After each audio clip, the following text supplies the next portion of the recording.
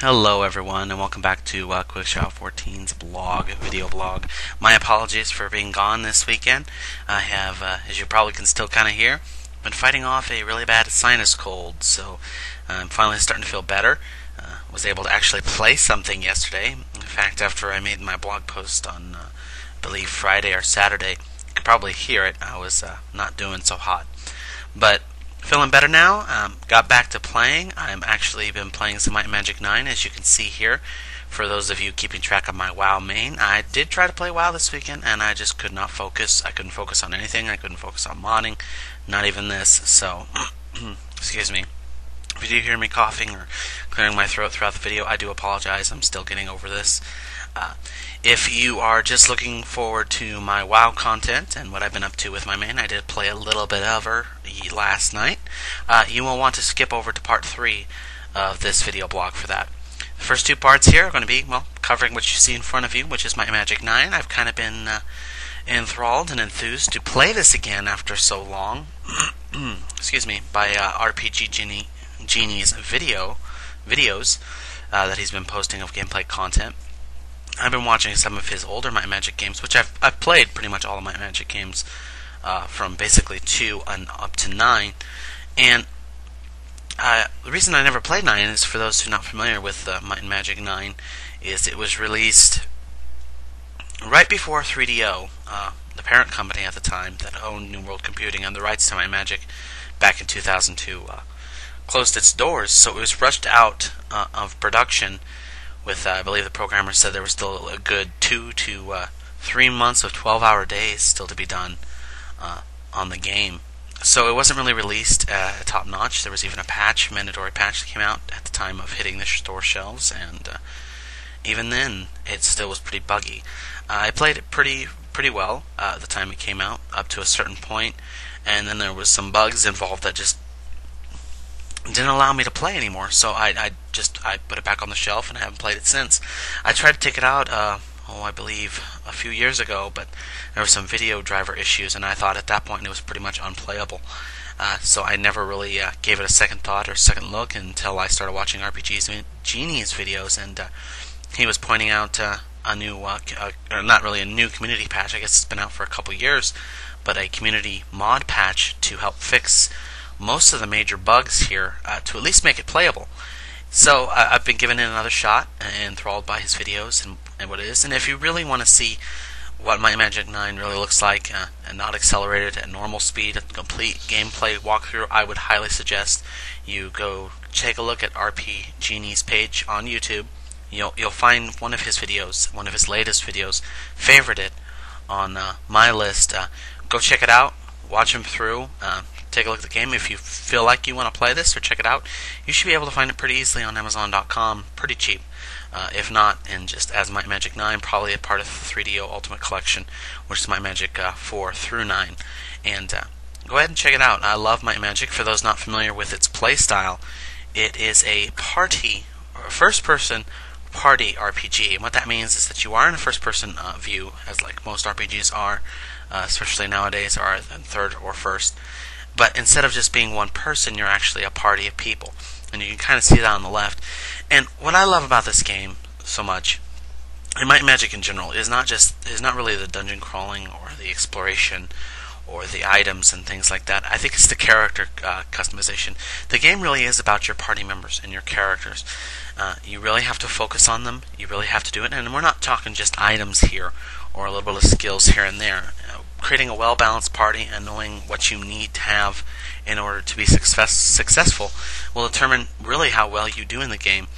In fact, you might have noticed at the beginning here, I was going to get the bow skill for one of my members that didn't start with it, and I had to get him a bow, because actually just before that, when I tried to go down into that Beethoven sewers,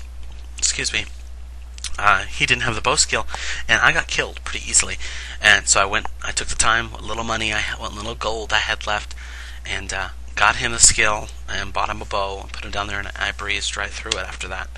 The game is very casual. That's probably the thing I like the most about it. That's why I played it so much yesterday. I totally wasted this barrel. I thought it was luck. Pardon me.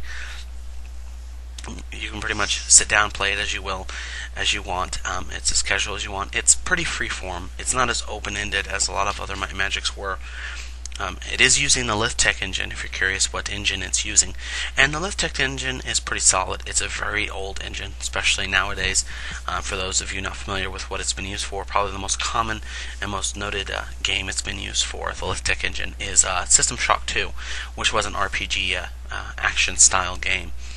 So, the engine is pretty solid. What's been done in the game still has its glitches. There are still bugs. There's always a possibility in some certain areas, especially if you're wandering on the dark, you're going to find a little crack, a little area in the world that'll make you thrall through the world. If you watch RPG Genie's videos, you'll see that happens to him every now and then.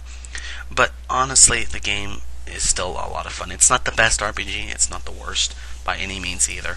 I would suggest anyone who really wants an RPG experience on the PC, especially an old school one with a party, which you really don't see much anymore, that you can create from the get-go, to go for. And I think that's the thing I like the most about it, is I can create my characters for my party, all 4 members at the get-go. I can choose their race, their class, and their names. I can put custom names. In fact, I've named them all, as you can see, names of my family and friends.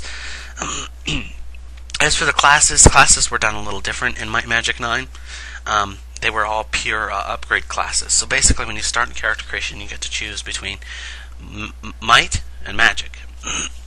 I guess they were trying to go for something more in line with it. At first, I didn't think this mechanic would work very well, but honestly, it gives a lot more open-endedness to your characters, because even though they're pretty limited when they first start, I mean, obviously, Magic characters can use Magic, and Might cannot, but there's plenty of upgrade classes to go through.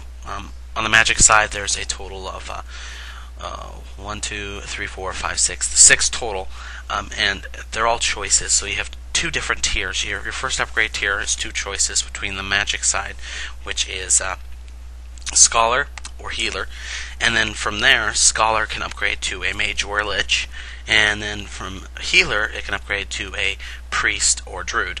And on the Might side, they can upgrade to either a Mercenary or a Crusader, and then from there upgrade from, on the Mercenary side, Assassin or Gladiator, and then from the Crusader side to a Paladin or a Ranger.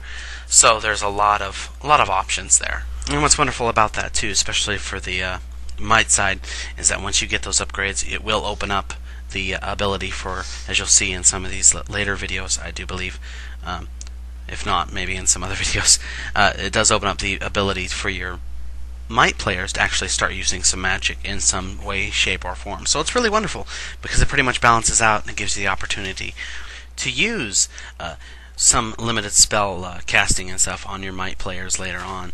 So, as you might have noticed, I do have, as starting characters, some Magic, 2 Magic, and 2 Might. And I did kind of messed up on my upgrades a little bit. I was going to make my Dwarf Joe there, 3rd one down, excuse me, a Mercenary instead of a Crusader, but I accidentally put him on the Crusader quest. I got the Crusader quest done first, so now he's a Crusader.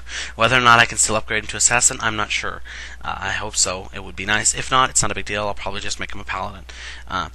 But again, having the Magic for your Might players later on is always a good thing. Of course, once they do have their Magic abilities open and everything, you are going to have to go back, find the skill books for them, and to get them to train in those Magic abilities, and of course the spell books as well as the skill books. So if you have any extra and you know you're going to update them on that part, I would just hang on to them if you can. If you can't, no big deal, sell them. You'll have plenty of money. You should be able to buy them or find them very, very easily.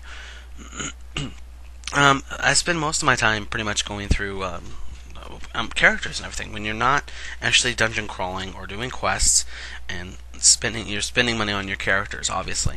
But it's not just items. And a lot of RPGs, period, you'll probably spend a lot of your time item hunting and everything. Probably the thing I like the most about my Magic is it's not exactly item hunting. I have not, besides that bow I bought at the very beginning for Joe, I have not spent anything on items. Not a thing.